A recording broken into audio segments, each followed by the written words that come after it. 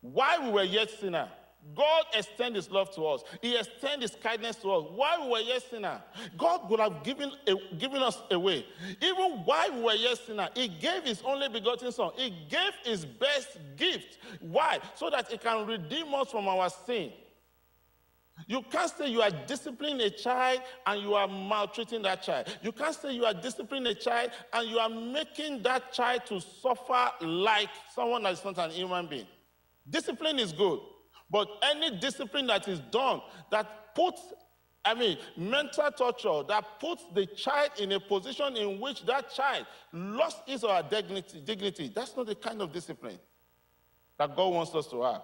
God is kind. Number 3, God is compassionate. Somebody say God is compassionate. I say God is compassionate. Let's look at Psalm 103, verse 8. Psalm 103,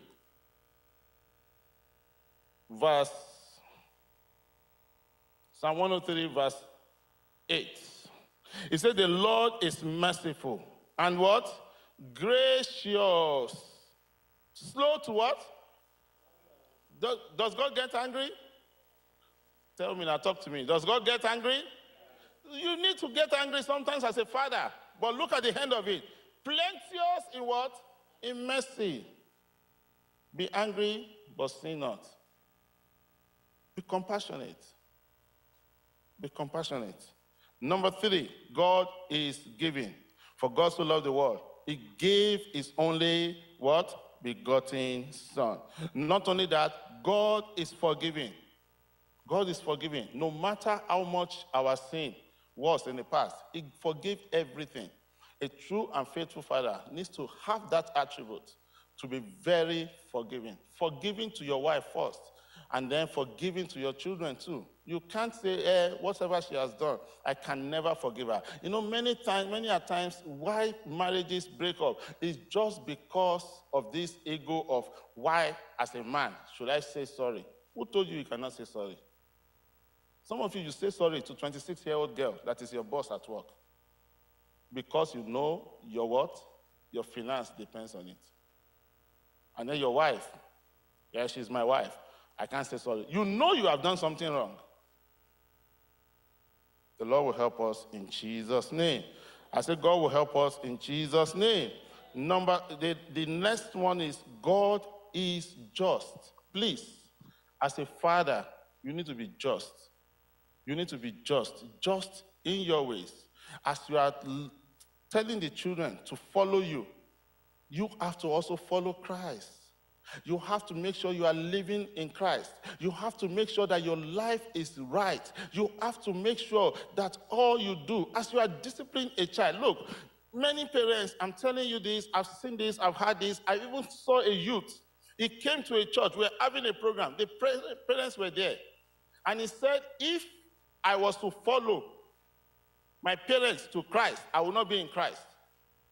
They were elders in that church. They were teaching in that church. He said, because the things they ask us to do, they don't do it. Many of you will beat your child for lying, but you are a liar. Many of you will beat your child for not doing their quiet time, but you yourself, you are not just when it comes to that area. There are things that you will not do, and you will be telling the child to do. A good father is an example to the child. A good father teaches by example. The Bible says, our Lord Jesus Christ, the things that he begins to do and to teach. If you are not doing, you can't teach. If you yourself as a father, you are not doing, you cannot teach. But true father teaches, instructs through their action. The Lord will help us in Jesus' name. I say God will help us in Jesus' name. Now, what are the responsibilities of fathers? Still under point 1. Number 1, God has ordained fathers as priests in the home. That's your responsibility as a father. You are a priest in your home. Let's look at Deuteronomy 6, verse 6 to 7. Deuteronomy 6, verse 6 to 7. The Bible says, and this word, which I command thee this day, shall be in what? In thy heart. He said, thou shalt teach them diligently unto thy children, and shalt talk of them when thou sittest in where? In the house. Fantastic teachers in church, but they don't teach their children at home. Wonderful study scripture teacher in church, but they don't teach their children at home. They teach the body of Christ. They teach the people of God, but they don't teach their children at home. You have to be a priest in your home before you can even offer any priesthood in the household of faith. Look at this. And shall talk of them when thou sittest in the house, and when thou walkest by the way, and when thou liest down, and when thou risest when? Up. Number 2, the father, you are God-ordained trainer of your children. It's good. Thank you, mothers, for what you do. But I'm telling you, as a father, God has ordained you as a trainer of your children. If you fail in that responsibility, God will not ask your wife. When Adam failed in his responsibility as a man in the house, who did God ask? Who sinned? Eve was the one that listened, but God knows that God has made him to be a trainer in that home. God has appointed, he has ordained him to be a trainer in that home. But unfortunately today, many fathers have left the responsibility completely to the woman. They have left it completely to the mothers. It's your child. And when the child comes out good, that's my child. When the child comes out bad, that's the mother's child. Even though they have left all the responsibility to that mother, God has made you ordained trainer for your children. Proverbs 27, verse 6. Proverbs 27, the Bible says there, train up a child in the way he should go, and when he's old, he will not do what? Depart from it. Look, let me tell you, the problem we're having today, that's what we are having in the prison today. Children are no more trained. They expect adults to be trained. Train your children to avoid being trained as an adult. How many of you, I know most of us are from Africa, have you seen a smoked fish before? Can you bend it? No. Why? Because it's dry already. Train them when they can be bent. And put your feet down. Look, when you are training, you are not advising. It's not being, you have to train the way God has ordained for us to train. Number 3, fathers are chief instructors of their family. Let's look at Proverbs 1, verse 8. We saw that in Proverbs 4, verse that we read, but we won't read that again. Proverbs 1 now, verse 8. Fathers are chief instructors. They are not advisors, they are instructors. It says, my son, hear the instruction of thy father. Fathers, let's go back to instructing. Please, let's stop advising children. Let's stop sitting down with them and saying, you know that. No, instruct. If that child is still living under the roof of your house, it's your responsibility to instruct that child. But many of us have lost that ability. Many of us have lost that part of instruction. We'll not be giving the children option. What do you want to do now? Do you want to go this way or do you want to go that way? And you know the right way. What do you think the child will choose? It will choose the way that pleases him or her. He says, my son, hear the instruction of thy father, and forsake not the law of thy womb, of thy mother. The Lord will help us in Jesus' name. Our children will hear our instruction, but for them to hear it, you have to do what? You have to instruct. Look at Proverbs 13, verse 1. A wise son heareth his father's instruction, but his corner heareth not rebuke. Number 4 now. Fathers are God-ordained ruler in their family. They are the commander-in-chief, whether you like it or not. I'm telling you. Sisters, please, let your husband do their responsibility as a father. You can be making money more than them. That does not make you the father in the house. You can, unfortunately today, the problem we have is this. Mothers buy their way into the heart of the children many a times. The father is instructing, the father is strict and telling the child, this is what God wants you to do. This is what I want you to do based on what God is telling us to do. But the mothers will go, don't mind your father. Don't do this. So we have so many mothers like that today. You are destroying the life and the destiny of that child. If you are buying your way into the heart of the child, just because your husband is performing his responsibility as a man in the house, why would God say, I know Abraham? He will command, not like he will advise. He will command his children after him. I know Abraham. God saying that he will command his children after him. Sarah was there, but Abraham will still command his children after him. Why? Because God has called him to be a commander-in-chief of his family. Let's look at 1 Timothy 3, verse 4 and 5. 1 Timothy 3, 4 and 5. Verse 4 and 5. It says, one that ruleth well his own what? Children. His own house. Having his children in subjection. Having your children in subjection. With all what? Gravity. A house where there is no rules, there will be ruins.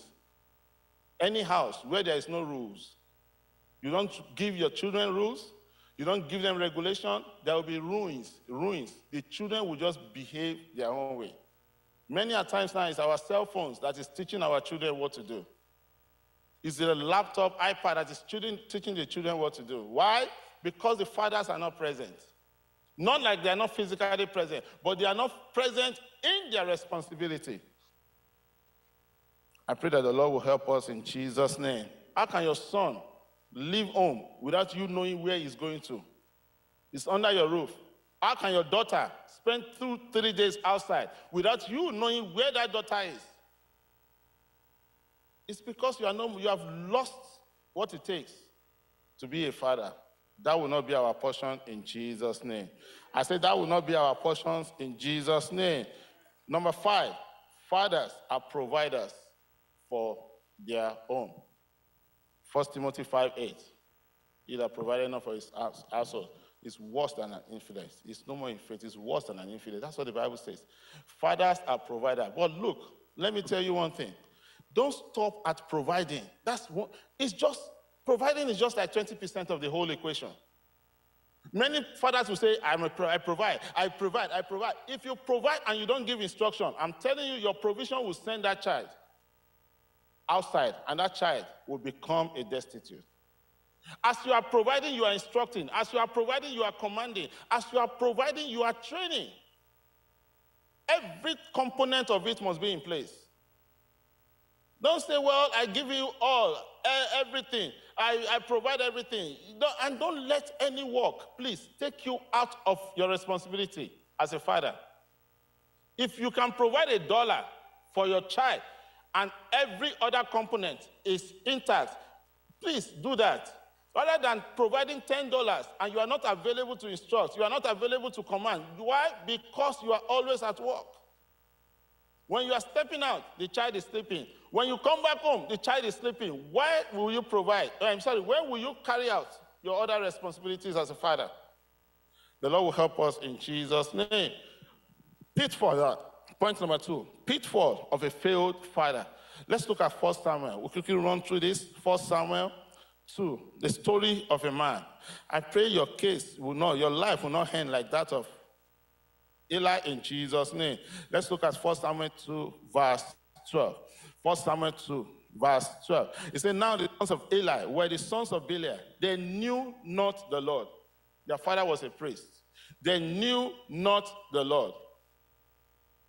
They knew not the Lord. It says, and the priest's custom with the people was that when any man offered sacrifice, the priest servant came while the flesh was in the setting with a flesh hook of 3 teeth in his hand, and would struck it into the pan and kettle and cauldron or pot, and all the flesh hook brought up the priest took for himself. So they did in Shiloh until all the Israel that came thither. Also, before they burnt the fat, the servant came and said to the man that sacrificed, give flesh to the roast for the people, for he will not have sodden flesh of thee, but raw. And if any man said unto him, let them not fail the burnt fat presently, and then take as much as thy soul desire, now he would answer him, nay, but thou shalt give it me now, and if not, I will take it by force. Wherefore, the sin of the young men was very great before the Lord, for men abhorred the offering of the Lord. And Samuel ministered before the Lord, being a child, gathered with a linen ephod. Let's look at verse 27 because of our time. Verse 27, and there came a man of God unto Eli. Eli had stories about his children, but he did nothing. He did not put his feet down as a father. He failed. And said unto him, thus saith the Lord, did I plainly appear unto the house of thy father when thou wert in Egypt in Pharaoh's house? And I did choose him out of all the tribes of Israel to be my priest, to offer upon my altar, to burn incense, to wear an ephod before me. And did I give unto the house of thy father all the offering made by the fire of the children of Israel? Wherefore, kick ye at my sacrifice and at my offering, which I have commanded in my habitation, and honoreth thy sons above. There's no place in the Bible where God says you honor your children. There's no place in the Bible to the extent of honoring them more than God. Honoring them more than God. You see evil in their hand, you keep quiet about it. God hates, it detests evil. But it's my children. You keep quiet. You are honoring them indirectly above God. It says, verse 30 now, wherefore the Lord God of Israel said, I said indeed that thy house and the house of thy father should walk before me forever. But now the Lord said, be it far from me. Can you imagine that? God wanted his house and the house of his father to walk before him. But because he failed in his responsibility as a father, God changed his mind. He said, for them that honor me will I honor. For they that despise me shall be lightly despised. Behold, the days come that I will cut off thy hand and the arms of thy father's house, that they shall not be an old man in thy house. Wow. Because of failure of a man, generational curse came upon the family. You will not fail God. I say you will not fail God. What are the things, what are the pitfalls that made him to fail? Number one, overlooking fault. He was overlooking the children's fault. A small fault, you overlook it. A child is lying, you overlook it. Lying becomes something else. Lying leads to stealing. Stealing leads to something else. Overlooking fault. Number two, nonchalant attitude. It does not matter, I don't care. You don't watch what your children are watching. You don't check what your children are doing. You don't call them to find out what are you doing. It's not, she knows what she's doing. He knows what he's doing. Number three, over familiarity. Over familiarity. Please, it's good to be a friend to your children, but you need to draw the line. Don't be too familiar with your children to the extent that your instruction does not look like an instruction, that your commandment does not look like a commandment, that when you give instructions, take for instance, if I'm a friend to my brother here, I can only advise him as a friend. I can't instruct him. Because we are friends. If I instruct him, we're like, what's your problem? We are friends. Please draw the line. Give room for instruction. You can be friends to them so that you can know what's going on in their life, but you are still a father to them. You are a father first before you are a friend to them. Give room for commandments. Give room for instructions. And the Lord will help us in Jesus' name.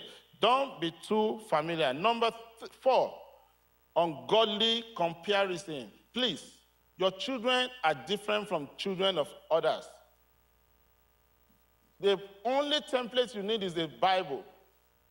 Don't say, look at the way Brother A is training his children, and you want to copy everything Brother A is doing. Brother A is having his own children. You have your own children. Study your children. Study their attributes. Do you know that the son of a lion is a what?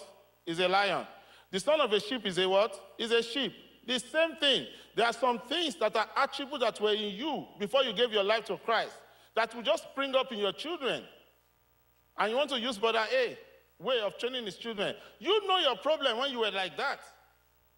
Let God use that to turn the life of your children around. And the Lord will help us in Jesus' name. I say God will help us in Jesus' name. We'll go to the last point now. Profit of a fervent father.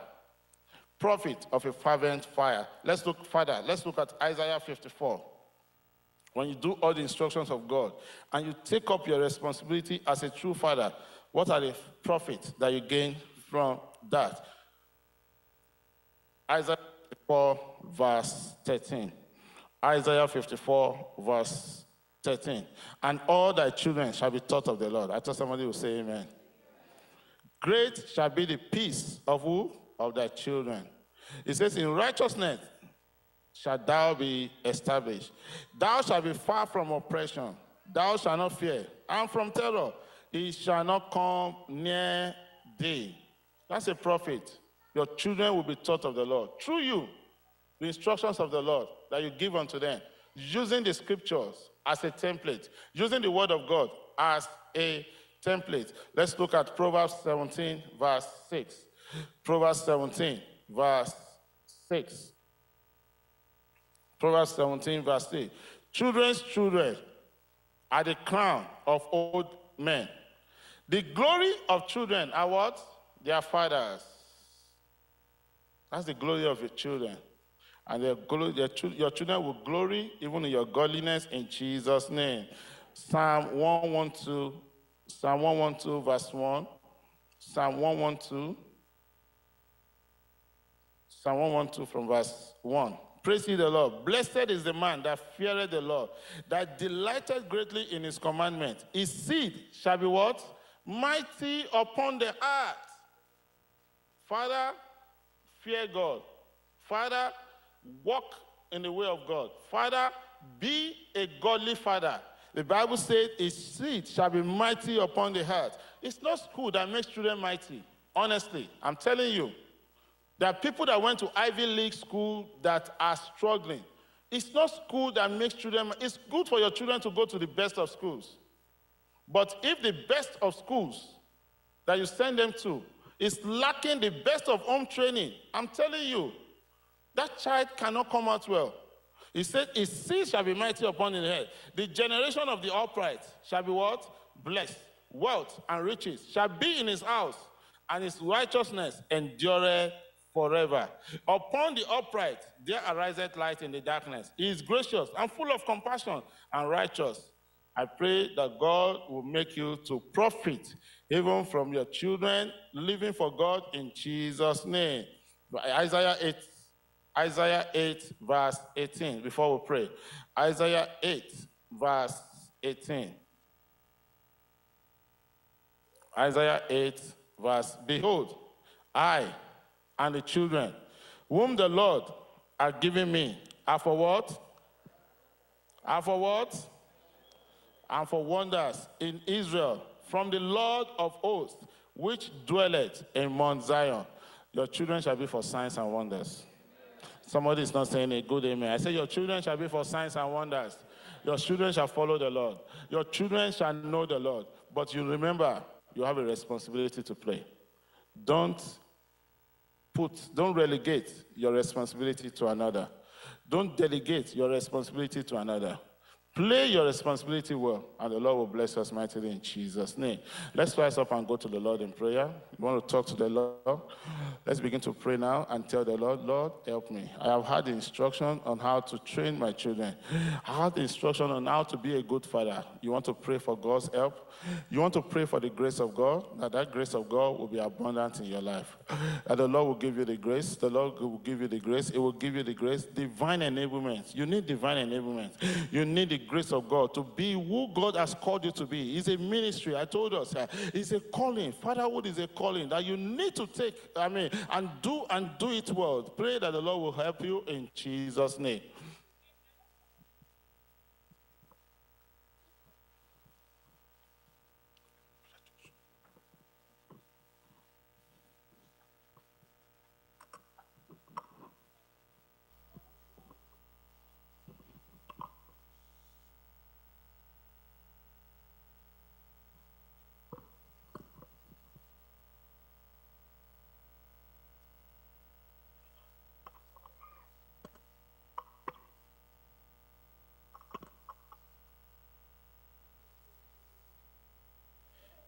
In Jesus' name we pray. I want us to stretch our hands into the life of our fathers in the house. If you're a father, I will just step out a little so that the church can pray for us. We all need prayer. Yes, let's step out. You're a father in the house, let's step out and let's pray. The remaining part of this congregation will pray for us, that God of heaven, all the virtues and graces we need to play our part, to be responsible, to give the family a direction that God will grant unto us. Visions from above. Vision from above to lead the family aright. You know, if Isaac was not listening, of course, he would have gone there. He would have gone to sojourn in a land and he would have suffered. But he listened. He intended to make a move, but the Lord told him, "Stay where you are." And Bible says Isaac sowed in the land and he reaped more in 100-fold. Now, the issue is this. If our fathers were not getting the right revelation, the right vision to lead the family in the right direction, it boils down to the suffering, the effect will stream down to the family and it will affect the descendants of the family. We all know what Jacob passed through, all because, of course, he has his own decision. He has his own mindset. We want to stretch our hands into to our fathers this morning and pray, oh God, all our fathers that are standing in front of your pulpit this morning, oh Lord, as men that are already in the pit, pull them out of the pit and make them, endow them with virtues of grace, virtues of wisdom, virtues of grace that can make them fulfill their responsibility in the land, in their families, in Jesus' name. And any family that is going through attack, we want to tell the Lord, the Bible says, for this same purpose, the Son of God was manifested that he might destroy the works of the devil. Yes, anyone that is under a spell, that the power of God will liberate, will deliver them in the name of Jesus. Vision for the hour that God will grant unto our fathers. Wisdom from above, God will grant unto them. Provision. Nowhere there is a vision. For every vision, there will be a provision. If we are following the visions, there will be provision to take care. There will be a provision to take care of every vision. But where there's no vision, Bible says, my people perish because they lack vision, they lack direction. And Bible says, he that wandereth away from the pathway of understanding shall remain in the congregation of the dead. We don't want our fathers to remain in the congregation of the dead. We want God to give them the understanding of the hour. Understanding of the hour, wisdom of the hour, to lead the family aright.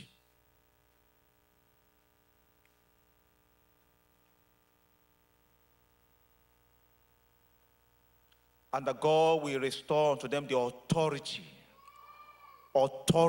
to speak like Joshua. Joshua said, as for me and my house, we shall serve the Lord. He didn't need to negotiate with any child. He didn't need to negotiate with it. He said, we shall serve the Lord. And that settles it. So if others are compromised, he said, as for me and my house, that's a man of authority, a man that has a backbone, a man that is able to put his foot on the ground and say, yes, my family must follow. The authority to lead the family aright on the pathway of wisdom. God will grant to our fathers in Jesus' name. In Jesus' name we pray. Almighty Father in heaven, we thank you because we have you as our Father. And to you, in whom there's no variableness nor shadow of turning. To you we have come this morning asking for direction for our fathers. And we are trusting you, you that giveth wisdom. We are trusting you this morning that you give our fathers wisdom, understanding, and direction to lead the family aright in Jesus' name. Right in the Garden of Eden, you brought all the animals to Adam.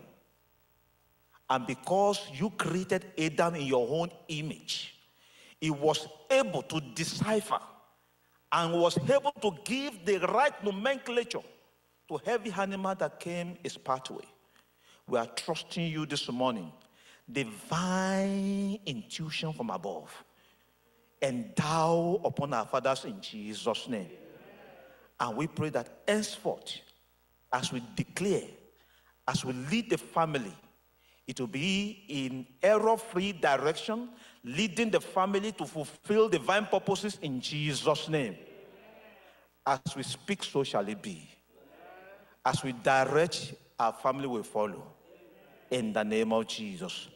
And every trap that the enemy has set in the path of any father standing in front of the pulpit this morning, Bible says, in vain is the net spread before any board. And that he that diggeth a pit shall fall into it, and he that rolleth a stone shall return upon his head. And Isaiah 7:7 said, thus said the Lord, it shall not stand, neither shall it come to pass. Any plan, any strategy, any scheme of the devil against any one of our fathers standing here this morning, say that scheme shall not stand in Jesus' name. Bible says he disappointed the devices of the crafty, so that they were unable to perform the enterprise of their hand. Any enterprise that is not of God, any devices that is not of God, contrary to the peace, contrary to the prospect, contrary to the progress of anyone standing here this morning, oh Lord, we nullify them in Jesus' name. And we pray, as you give the vision, open our eyes to this, to see the provision in the name of Jesus. Lord, you gave Abraham a vision, but there was a provision to back up. Lord, we need to be responsible spiritually, physically, emotionally, financially. All the provisions we need to play our role, grant unto us in Jesus' name. And together, give us a happy home. Give us a happy family. In Jesus' name, we pray. Amen. Praise the Lord.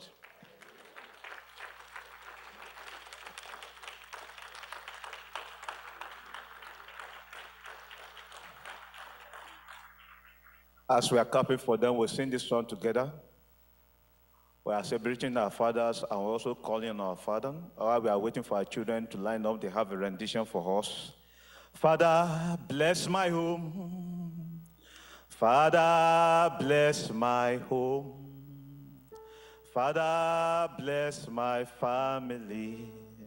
Father, bless my home. Children, you can come up, please, for your rendition. Father, bless my home.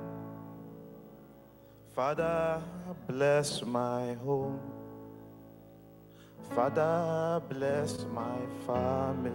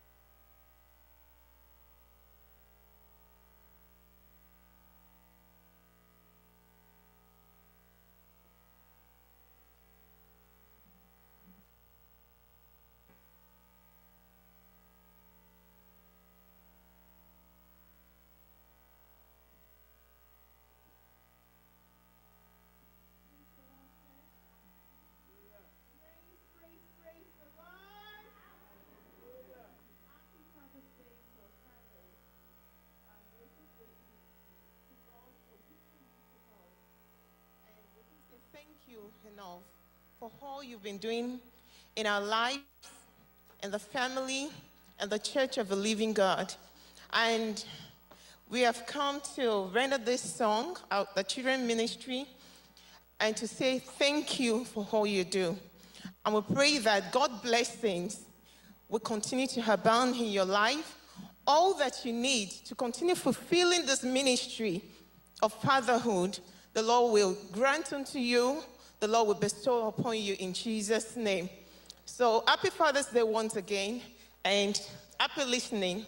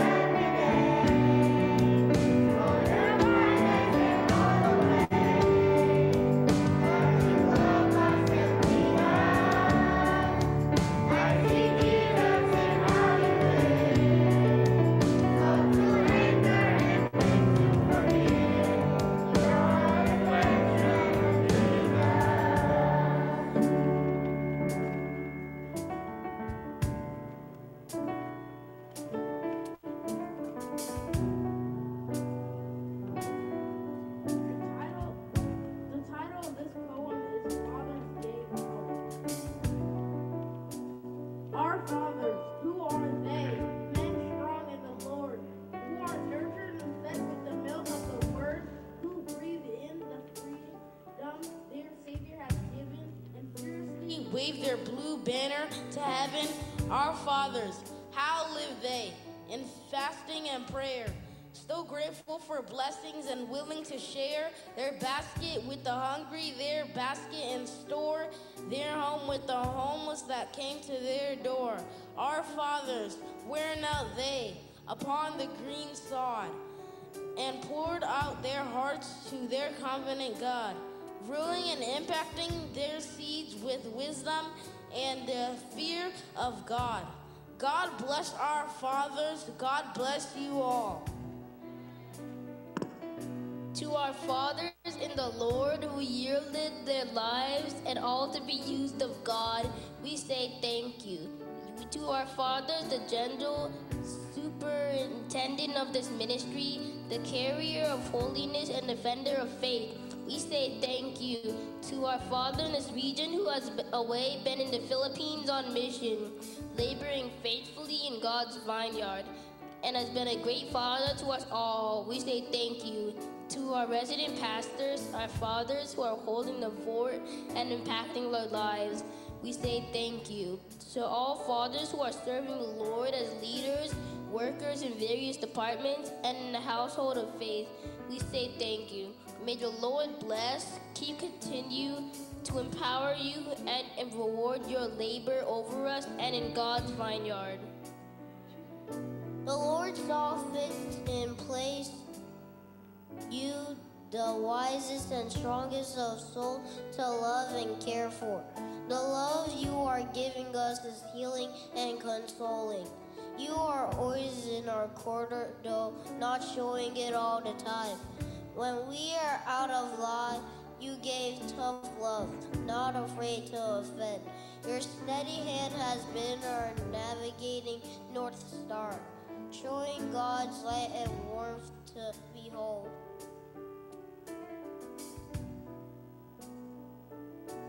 Thank you for the love, for the good times that we share. Thank you for teaching us God's word, both in words and in deed.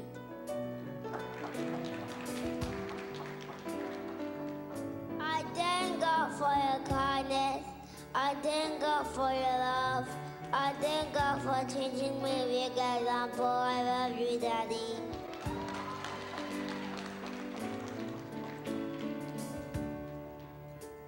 Thank God we have godly fathers who lead our household well.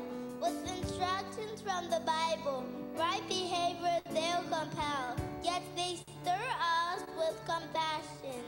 Their gentle love is true. They confirm to our Lord Jesus, so we know just what to do.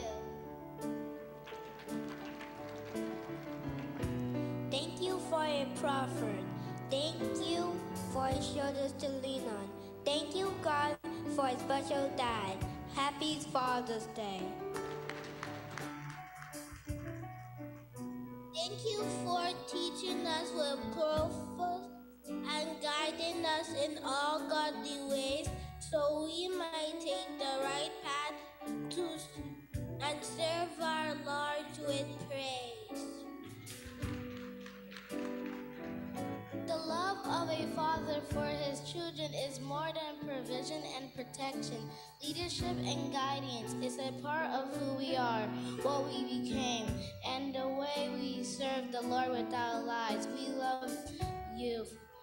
God blesses our fathers.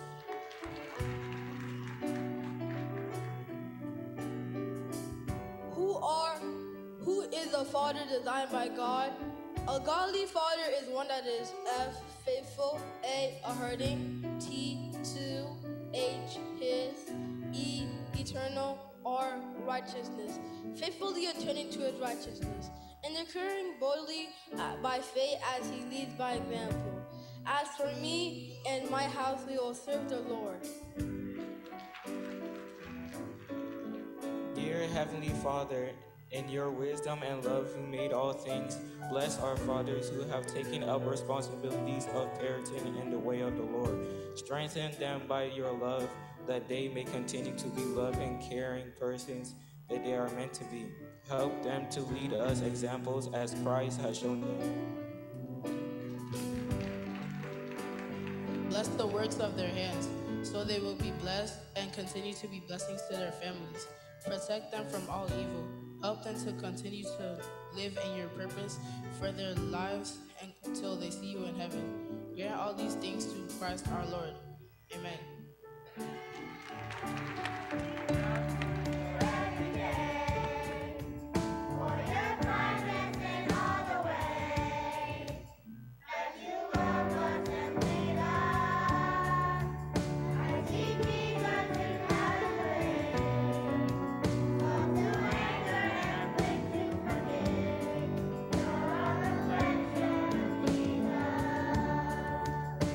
Thank God for you.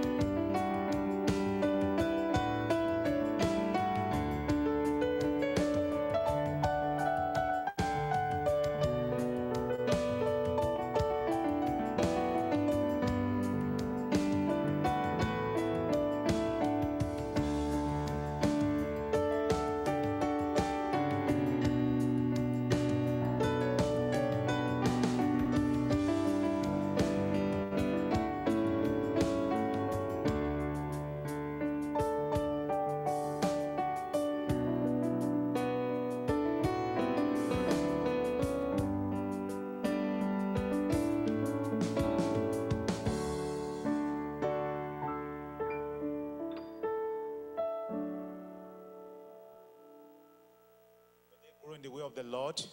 May God make them a source of joy to us, a source of joy to many generations in Jesus' name.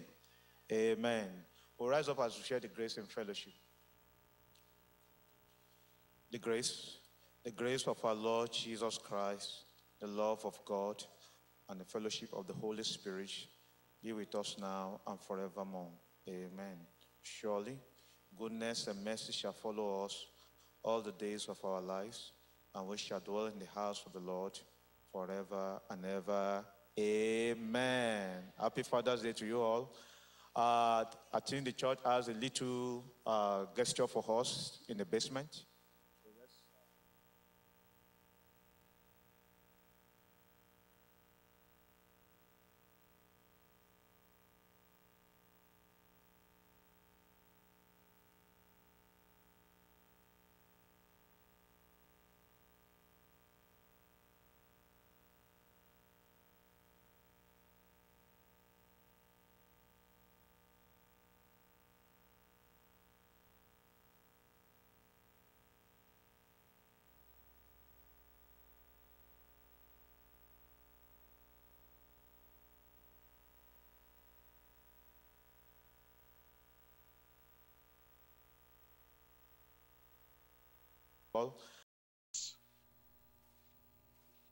Our gracious Father, we want to thank you for another time to be in your presence. God of heaven, we want to appreciate you because there is none like you. Well, thank you because you are the Almighty God, the Governor General of the entire universe. Lord, we appreciate you, God of heaven, for the life you have given to us, oh God. Thank you, God of heaven, for counting us worthy to stand before you, God, and to seek your face with all our heart, with all our mind, with all our soul, with all our spirit. Father, we are praying that tonight, God, will bring every one of us, every life, every brother, every sister on this platform, will bring every one of us under the mark of the blood of Jesus. Father, we are praying, oh God, that the power that is in the blood of Jesus, the cleansing power, the purging power, the sanctifying power in the blood of the Lamb, begin to walk upon every one of our lives tonight in Jesus' name. Amen. Father, we are praying, oh God, that tonight, as we want to seek your face, oh God, Lord, we openly confess that we don't even know how to pray as we ought, but we depend upon your everlasting arm. And we are praying, oh God, that the Spirit of God will intercede even through us tonight, oh God, even according to the will of God, in Jesus' name. Amen. Father, we pray for all our brethren who are still here to join. We are praying, oh God, that the Spirit of God will put the consciousness of this meeting into the heart of every one of them, oh God, in Jesus' name. Amen. Thank you, righteous Father. For in Jesus' mighty name, we have prayed. Amen. We want to begin by praising God. We're going to sing this song unto the Lord. Oluwa etobi, etobi o, etobi, Oluwa, Oluwa etobi o, etobi o, etobi. Kò sẹ́ni tá lè fi ṣàkàwé rẹ̀ o, etobi. Kò sẹ́ni tá lè fi ṣàkàwé rẹ̀ o, etobi. Olúwa, Olúwa, Olúwa wa, Olúwa. Etobi, Etobi o, etobi. Olúwa etobi, etobi o, etobi. Kò sẹ́ni tá lè fi ṣàkàwé rẹ̀ o, etobi. Kò sẹ́ni tá lè fi ṣàkàwé rẹ̀ o, etobi. Olúwa, Olúwa, Olúwa wa, Olúwa etobi. Etobi o, Etobi, Oluwa wa, Oluwa, Etobi o, Etobi o, Etobi. Kò sẹ́ni tá lè fi ṣàkàwé rẹ̀ o, Etobi. Kò sẹ́ni tá lè fi ṣàkàwé rẹ̀ o, Etobi, Olúwa. Amen. Amen. We want to bless the name of the Lord because our God has no comparison. There is none that can be likened unto him. He challenged us in the book of Isaiah. He said, to whom shall ye liken me? To whom shall I be compared with? There is none that can be compared with our God. The gods of the Egyptians, they are no gods. The gods of the Amalekite, they are no gods. I mean, God, our God is great and is mighty.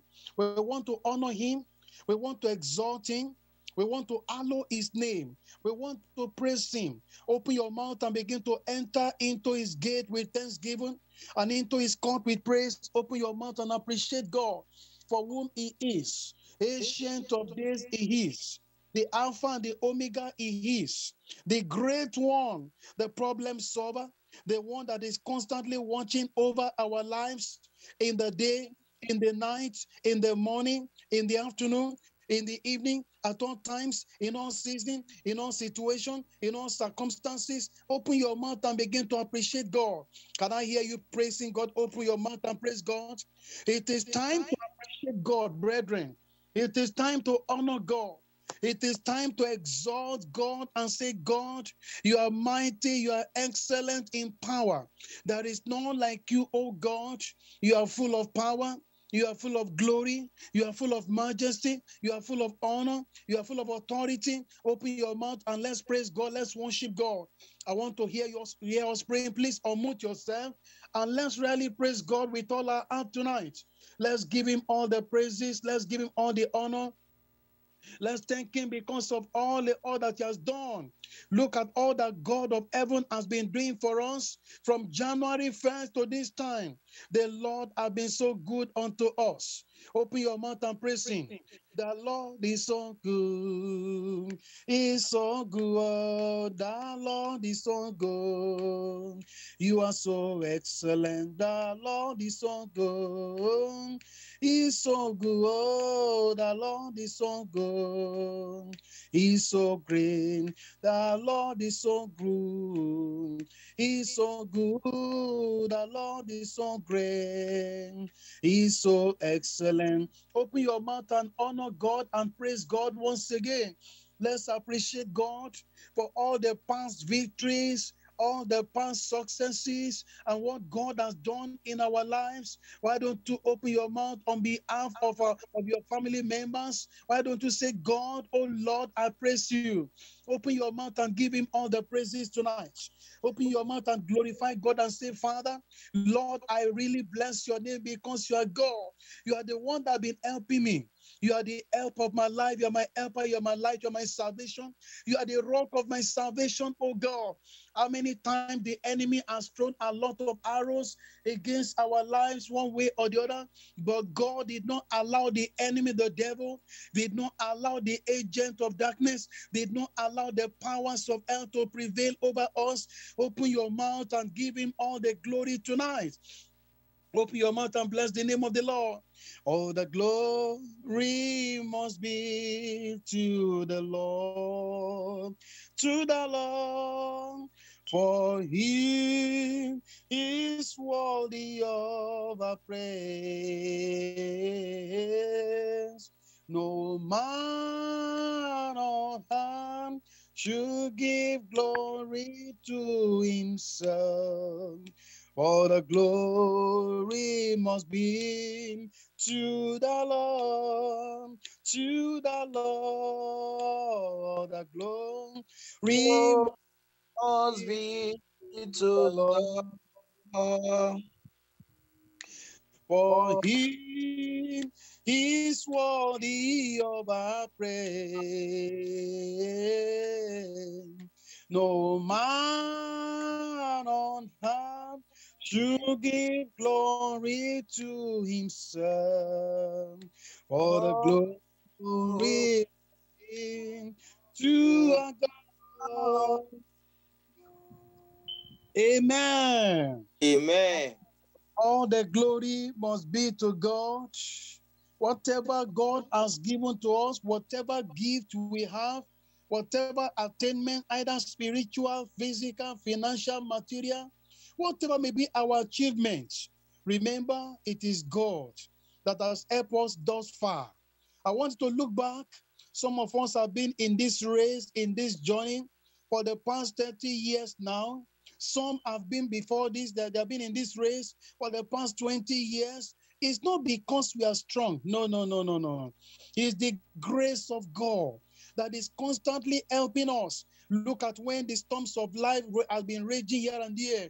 God has been the one that has been succoring us. He has been the one that has been fighting our battle for us against all the hosts of darkness, against all the powers of hell, against all the principalities, against all the forces of hell. Why don't you open your mouth and say, God, you are the one that has been keeping me, oh God. Oh God, open your mouth and begin to appreciate God. Let's thank God. Let's praise the name of the Lord. How many people that we started this journey together? Many of them have gone back. Many of them are no longer in the faith. Some have even gone. Some have even died. But here we are today by the grace of God. It is the grace of God. It is the grace of God. It is the grace of God. Open your mouth and begin to appreciate God for the excellency of his power. Let's give all the honor and praises unto him tonight. Let's thank him because of all he has done. God has been so good unto us. God has been so merciful to us every day and every time. Open your mouth and begin to appreciate God. Let's thank God once again, oh God of heaven. Let's begin to appreciate him. In Jesus' name, we have prayed. Amen. Amen. We want to appreciate God once again on behalf of our Father in the Lord. You know, I was given the handbill out today, this afternoon. We're told to go out for publicity in preparation for the global crusade that is starting this coming Thursday.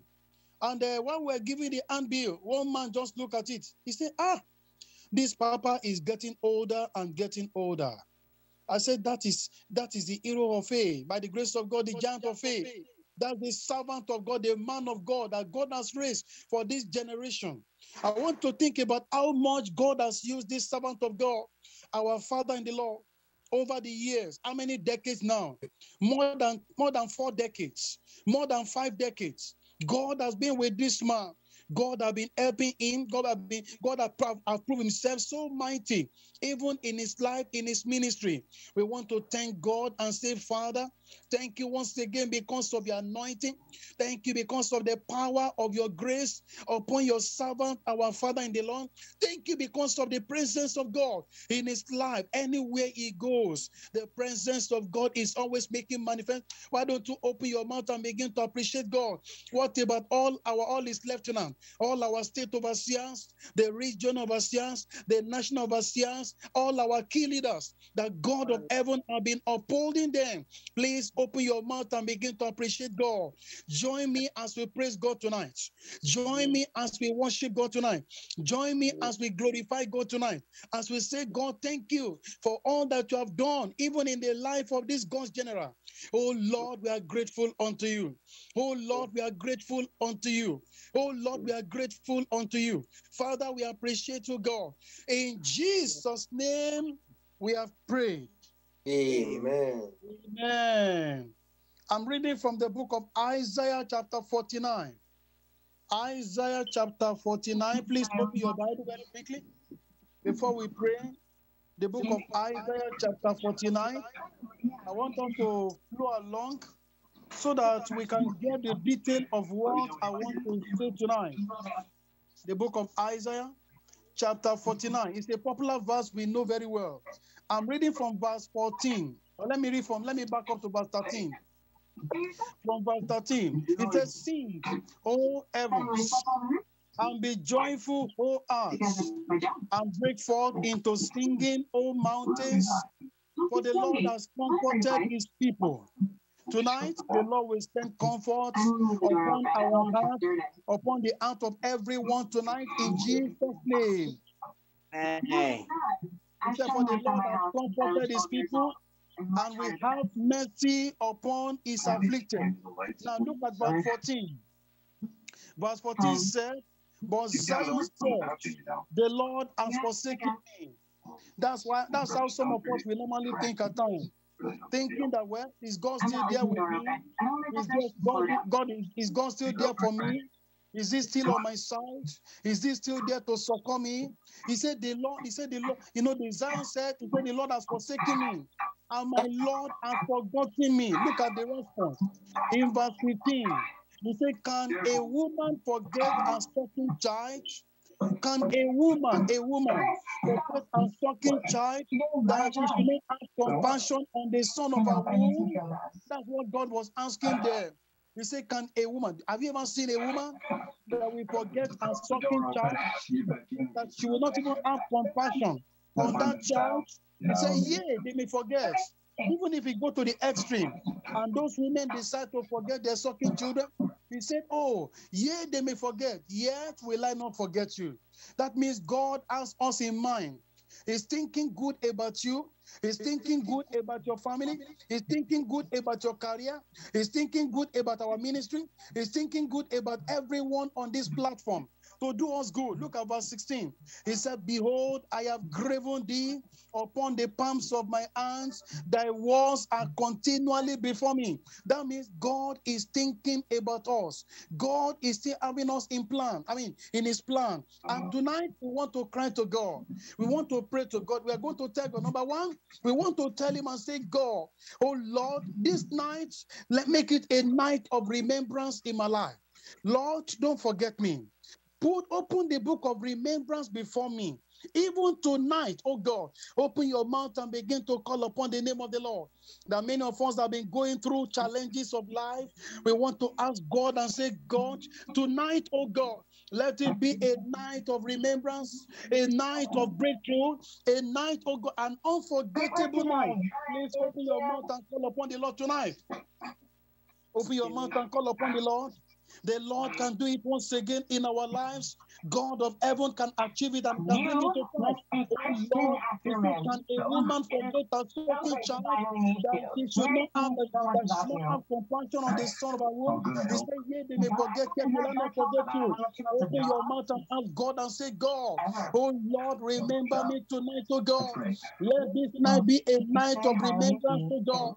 A night, a remarkable night, an unforgettable night, oh God. Open your mouth and call upon the Lord tonight. Oh God, look at all the challenges that have been confronting us on every side. Challenges that have been confronting us individually, in our ministry, in our family. We want to ask God and say, God of heaven, oh God, this night be an unforgettable night, oh God. In the mighty name of Jesus Christ, open your mouth and begin to tonight. Let God begin to speak once again. In the mighty name of Jesus. Pray. In Jesus' name, we have prayed.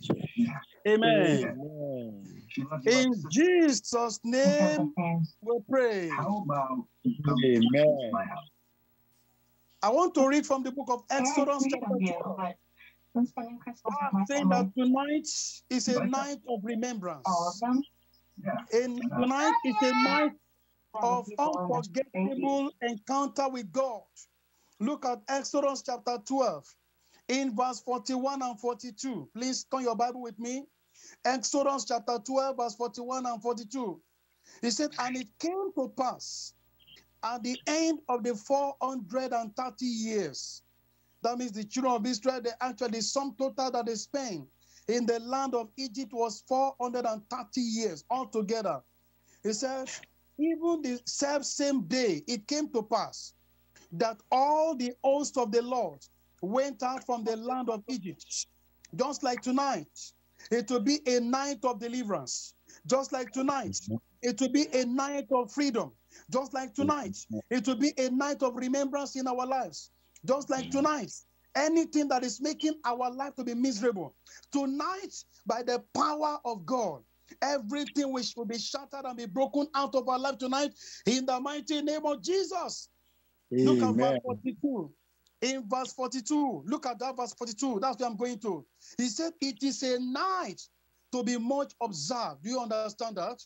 It's a night to be much remembered unto the Lord for bringing them out, for liberating them, for granting them victory, for giving them triumph, and for making them to have upper hand, and for coming out from the land of Egypt. He said, this is that night, the night of the Lord. That's what I'm talking about. It's a night of remembrance, night of the Lord, an unforgettable night. You are going to pray tonight and say, God, oh Lord, establish one thing in my life, that tonight you will do something that I will ever live to remember. In my life tonight, open your mouth and begin to pray. Open your mouth and begin to call upon the name of the Lord. That particular thing you have been asking God for in your home, in your family, in the life of your wife, in the life of your children, in the life of your husband. You want to ask God and say, God, let this night be an unforgettable night, oh God, in my life, oh God. Open your mouth and begin to call upon the Lord tonight. Let's call upon the Lord and ask God and say, God, let this night, oh God, be an unforgettable night, oh God. A night to be much observed. A night to be much remembered unto the Lord for liberating and for bringing us out of every problem, out of every sorrow, out of every affliction, out of every trouble, out of every anxiety and worries. Why don't you open your mouth and begin to pray tonight? Oh Lord, let this night be a night of deliverance in my life, oh God. A night of my breakthrough. A night of my breakthrough. A night with a difference. A night of victory. A night of triumph. Open your mouth and call upon the Lord tonight. Let's open our mouth and begin to ask God, whatever power that want to stand on our way, and then they want to hinder us from getting out or out of that problem, you want to pray and say, God, by the mighty hand of God, invisible hand of God, begin to call them out of the way tonight. Open your mouth and begin to pray tonight. Let's call upon the name of the Lord. Let's open our mouth and begin to pray and say, God, every strange hand working against our progress, working against our success, working against our deliverance, open your mouth and say, God, tonight, let those hands begin to dry up now by the fire of God tonight, in the mighty name of Jesus Christ. Open your mouth and pray to God tonight. Let those hands begin to dry up completely and totally now by the mighty power of God. In the mighty name of Jesus. In Jesus' name, we have prayed. Amen. Amen. Please, let's try to unmute ourselves so that we can pray. I want to hear us praying, brethren. I want to hear us praying very well. Open your mouth. And tonight, I want us to unmute ourselves. You know, there was a particular request that was written yesterday, that was raised yesterday, and I love the way our pastor, our brother Paul, the way he led the prayer. In fact, I was so much, lost in the spirit, lost in that prayer. You know, one of the prayer requests is this, and we are going to repeat it again. Every power behind your matter and my matter, that matter that said you are not going to get into your glory, that you are not going to enter into your success, that you are not going to enter into your breakthrough, that you are not going to enter into your Canaan of breakthrough. We are going to pray tonight. All those power behind all our matters tonight, let them be buried tonight by the consuming fire of God. Open your mouth and begin to pray tonight. Open your mouth and begin to pray. That power behind every matter, that power that have been trying to monitor our lives, monitoring our destiny here and here. We want to ask God and say, God, let those powers be buried tonight by the consuming fire of the Almighty God tonight. The Bible says our God is the consuming fire. Open your mouth and begin to pray tonight. Let the fire come down from heaven tonight. All those powers, all those powers of darkness working against our life, working against our destiny, working against our family life, working against our wives, against our husband. You want to ask God, let the fire of God begin to torment and begin to crush them tonight. Open your mouth and begin to pray tonight. Are you calling upon the Lord, brethren? Open your mouth. I want to hear us praying, brethren. Open your mouth and pray. Men ought always to pray and not to fail. This is the sweet hour of prayer. This is the hour of decision. This is the hour to have the upper hand over the enemies, over the forces of darkness. Open your mouth and call upon the name of the Lord. In Jesus' name, we have prayed. Jesus' name. Amen. We want to pray tonight. We want to tell the Lord there are forces of darkness that are always there. They said they want to monitor that person's life from the very beginning. They know that this person is a child with glory. It's a child with all power and blessings of God. And so they want to hinder the goodness of God, the glory of God in the life of that individual. We want to pray tonight.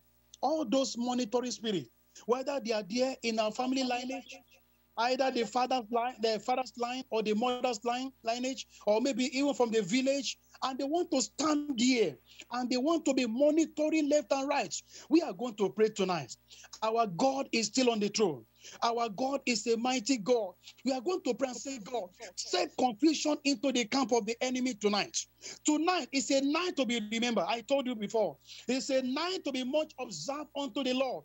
An unforgettable night, a night with a difference. You want to ask God and say, God of heaven, oh God, all those monitoring spirits, all those powers of darkness from the village, from the city, from the waters, from the ocean, from the air, monitoring our destiny, our glory. You want to ask God, let begin to set them ablaze tonight. Open your mouth and begin to pray tonight. Open your mouth and call upon the name of the Lord. Let's call upon God and say, God of heaven, oh God, release that fire once again tonight. Let the fire of God come down, the thunder and the fire of God.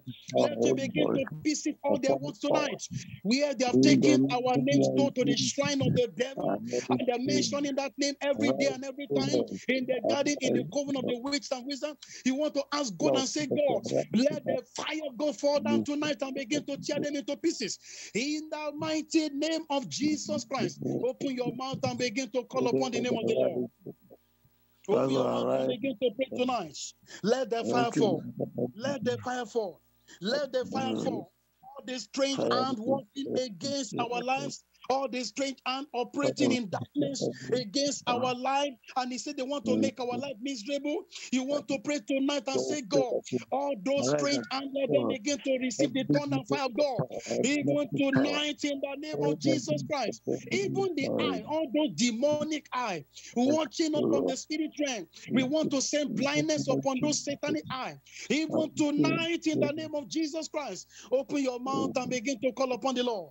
Open your mouth and pray tonight. Let's call upon the Lord. Let's ask God and say, God of heaven, oh Lord, arise in the power of your spirit, oh God. Begin to grind them to powder. In the mighty name of Jesus Christ, open your mouth and call upon the Lord.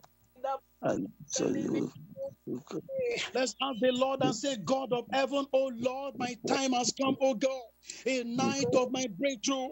In Jesus' name, we have prayed. Amen. Amen. You know, just was it yesterday or so, I was sharing something with my family. It was this sincere milk of yesterday, either yesterday or day before yesterday or so. And it has to do with Rhoda's faith. You know, Rhoda in the Bible, in Acts chapter 12, they were, Herod lay hand upon James. And then he killed James, one of the pillars in the church, in the early church. And then he saw that the thing pleased the Jews. And so he went further again. And then he apprehended Peter with the mind that he was going to kill Peter also. And the church that was sleeping at that time, they said, he killed the first one. He wants to kill this one again. It will not happen. And so the church gathered together. They began to pray. They began to pray in the house of mother of John Mark. And then they began to pray and seeking the face of God. Do you know, maybe they were thinking that God will come through one particular means to liberate Peter. They didn't know the way and the method. And eventually, in answer to their prayers, God sent angel to the prison. You know the story very well. God sent the angel to the prison in the night, and then he liberated Peter. Even Peter himself, he thought he was dreaming. And then eventually when the angel led him through the first gate, the second gate, the third gate, or even onto the entrance of the city, he led him straight, and then he went straight to where they were praying. And while he was even knocking the gate, the lady in question, the housemaid, Rhoda, came, and then he heard the voice. And when she heard the voice, because of the joy and the excitement, she went back to tell them and said, I heard the voice of Peter. You know what they told him? They said, you are mad. That's what they told him. These are people that were praying. They were praying, but it appears as if their prayer was not connected with their faith. But God has already answered their prayers. And when the lady insisted, I said, no, it is Peter. Eventually, when they opened, they discovered that, oh, it was Peter. Do you know many times when we pray, our faith will begin to think that, well, as God answered this prayer, I want to tell you, God answers prayer. I'm saying it because there could be some people among us here that may be having a kind of wandering mind or wandering thought, thinking in their mind, is God answering our prayers? I want to tell you tonight, God answers prayers. And God is a faithful God. And that's why we are praying that tonight, God will do something spectacular in your life, in your family. You be specific about your very self and say, God, I lift up my family before you. I lift up my wife, my children, my husband unto you, God.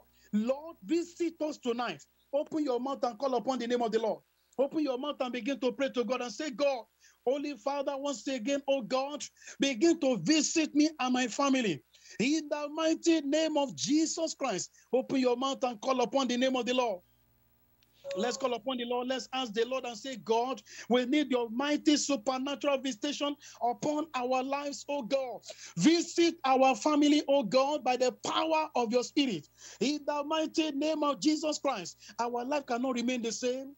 Of course, it's a time for us to make progress in our ministry. It's a time to make progress in our family. Everything that has gone bad in that family, life will come into the family.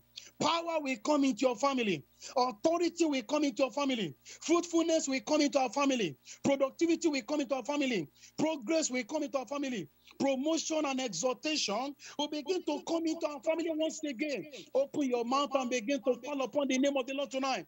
Let's ask God and say, Lord, here we stand, oh God. It's a night to be much observed. It's a night a night to be remembered before the Lord. A night with a difference that you are going to do something that will amaze everyone, oh God. Open your mouth and begin to tell the Lord and say, God, tonight let heaven be open unto my family. Let heaven be open unto my family tonight. Let there be an outpouring of your mighty power tonight, oh God, in my life, in the life of my wife, my children, oh God, in the mighty name of Jesus Christ. It's a night of testimony. It's a night of victory and triumph. It's a night that God will glorify himself in every one of our lives. Open your mouth and begin to call upon the Lord. Let's ask the Lord and say, God, do it, oh God, once again tonight. In the mighty name of Jesus. In Jesus' name, we have prayed. Amen. In Jesus' name, we pray. Amen. We want to pray, brethren. We want to lift up our global crusade into the hand of the living God. By the special grace of God, the global crusade is starting this Thursday.